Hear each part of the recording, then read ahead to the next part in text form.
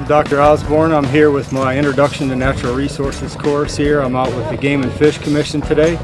Our students are helping to sample the population of black bass. We are using a technique that's common to fisheries. We're using electrofishing here to shock up and collect and sample fish. We're taking measurements. These data will allow us to learn about the health of the population overall. We're getting students interested in fisheries and wildlife and forestry, just experiences with the variety of different natural resource topics that we do.